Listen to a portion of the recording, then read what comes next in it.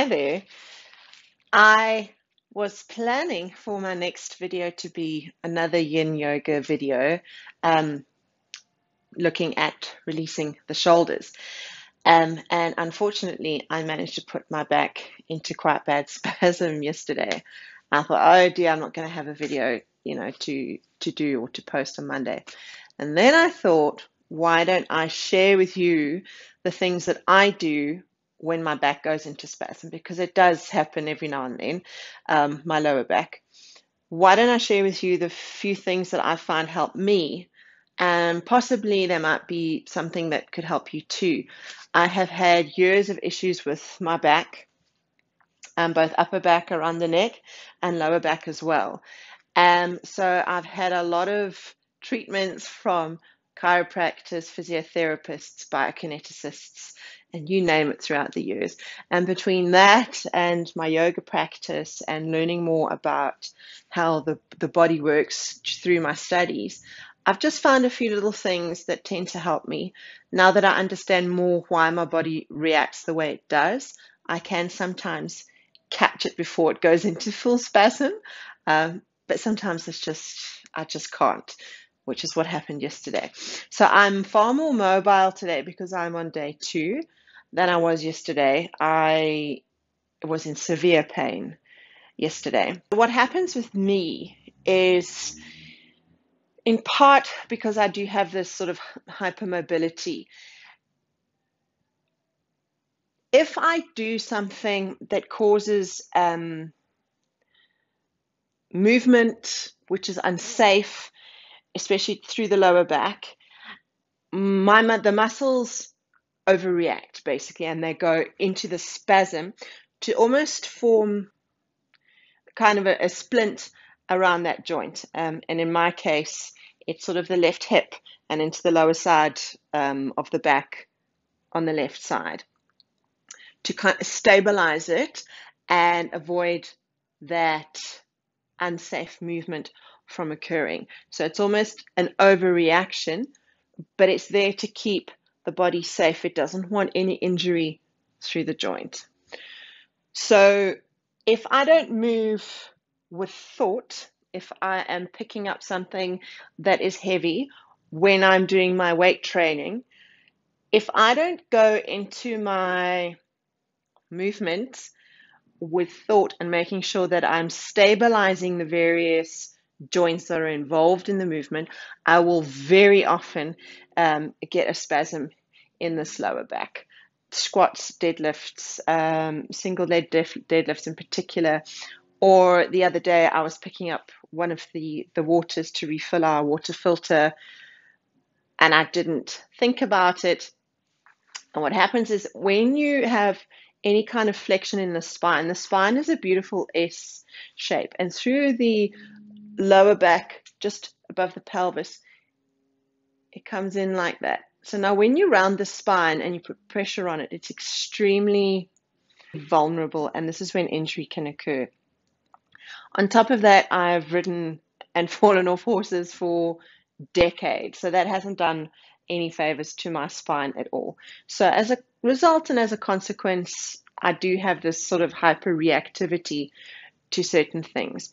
The other reason why your big muscles will go into spasm like that is because the smaller stabilizer muscles that stabilize the joint aren't functioning as they should. So the bigger surrounding muscles take on that job. And as soon as they go into spasm, it causes a lot of pain. So once my back goes into proper spasm, I treat it with ice because there is an inflammation in that area. So we want to try and reduce inflammation. So I use ice and I use a patch, a topical patch that I just put on the area that has an anti-inflammatory. I use the Transact patches, which has got flubiprophene as its active ingredient. So that's just an anti-inflammatory. And then I take anti-inflammatories internally as well before I go to sleep. So cold, a patch, and just take some over-the-counter anti-inflammatories, pain relief. In the next sort of prong of attack is to get that spasm to release a little bit. So instead of the muscles being so tight, we want to move them a little bit, get a little bit of extension, contraction, so that it releases that spasm and starts to relax. So I do those lying down. I'll show you some of the movements that I do that help me.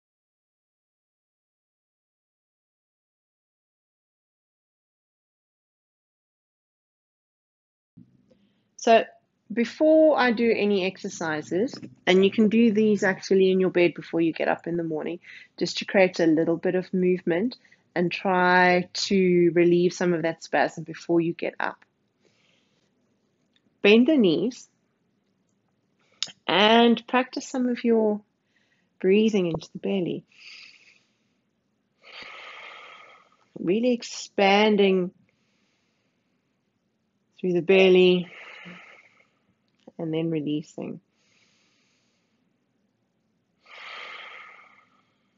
With this deep belly breath and expanding the belly and releasing, you're going to feel that expansion come through to the back as well. So we're just creating a little bit of movement through the back, but it's not so much that the muscles will get even tighter.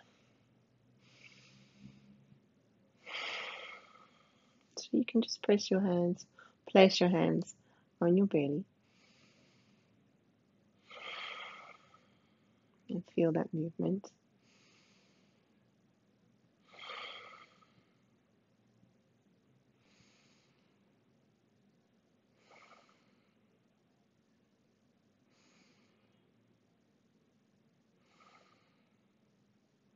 And now from here, with the legs still bent, we're going to do some tilting through the pelvis. Again, very small movement.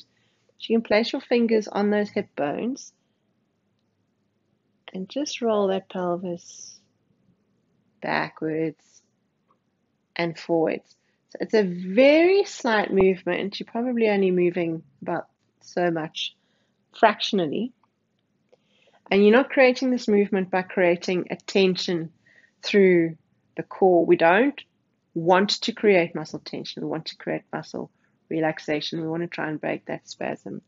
So you do this movement by just pressing down gently with the heels and then rocking that pelvis. So your spine goes from a nice kind of neutral position where we have that curve and through the lower back to flattened against the ground as you rock that pelvis back towards you. So you can do this a few times.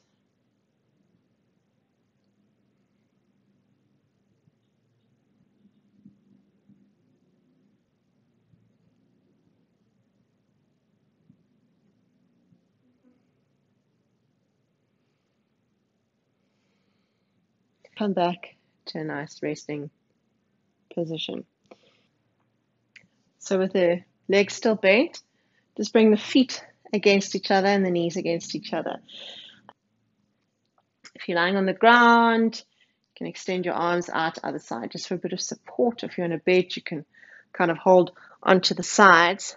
And then we're just going to create a little bit of rotational movement through the lower back. So dropping the knees to the right, keep your feet together. Keep your shoulders pinned to the ground, and as you come up, you might want to press down with that hand so you don't get too much sort of pulling sensation through that lower back.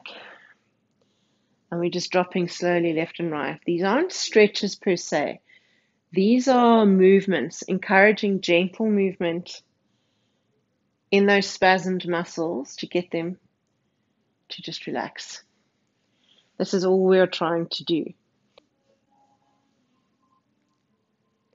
If you can, don't know if you can hear any noise in the background. My daughter's playing her cello.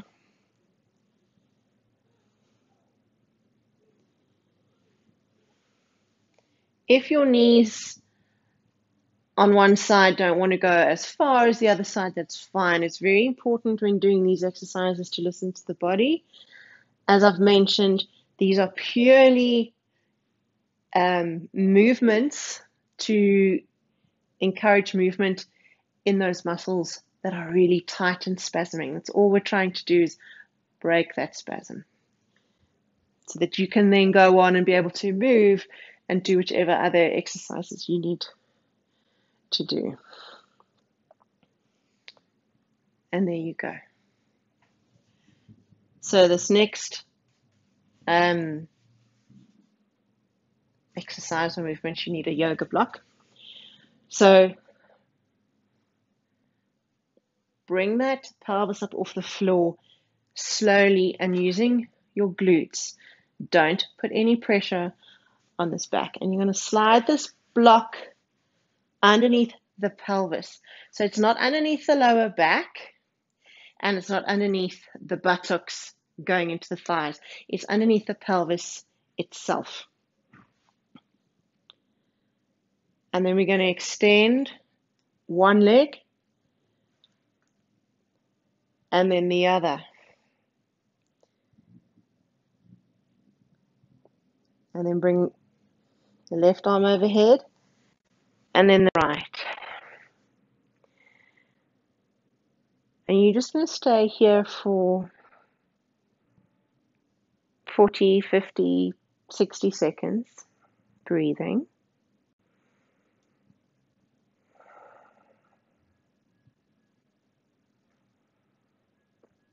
What I tend to find with my lower back pain is that I feel this need to stretch through the flexors in the front. It's all connected and related. But this provides a nice opportunity to stretch along the front of the body.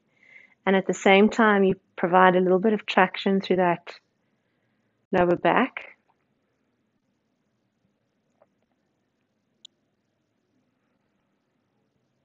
If any of these cause any pain or that sharp spasming feel, you know what that feels like, don't do them. It shouldn't result in any of that type of feeling. All we're trying to do is create a little bit of relief. Definitely not pain.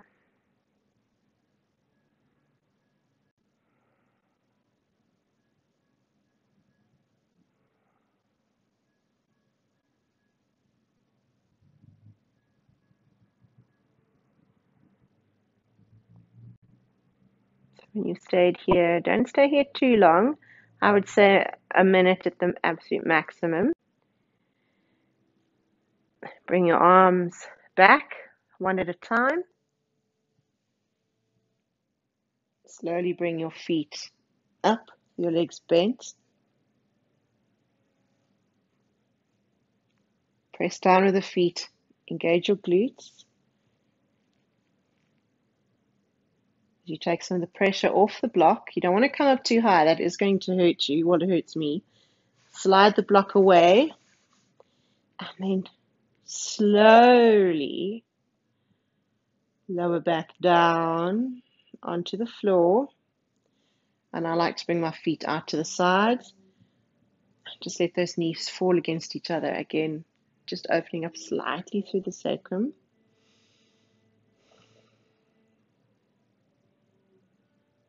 Almost recovering here, just for a few moments. So the last movement I like to do is to bring my knees up off the ground and my hands over my kneecaps and just very gently roll those knees in a circle with the hands, creating some movement here through the hips and the lower back. So it's not an exaggerated movement or a big movement, small circles. Pair that with your breathing. Inhale as the knees move away from the body, and exhale as they move in toward the body. Change direction.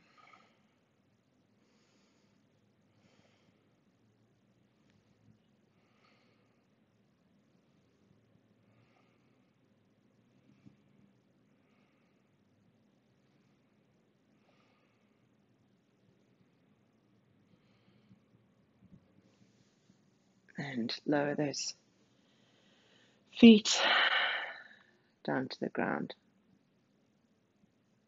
So those are a few movements that I find helps to just kind of break the spasm up a little bit so that I can then move around.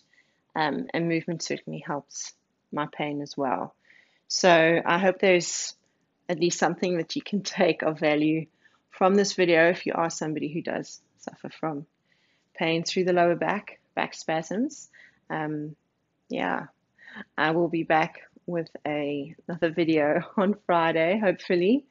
If this, I'm sure it will have died down by then. It normally does. So yeah, enjoy the rest of your week, and I hope it's pain-free and keep moving.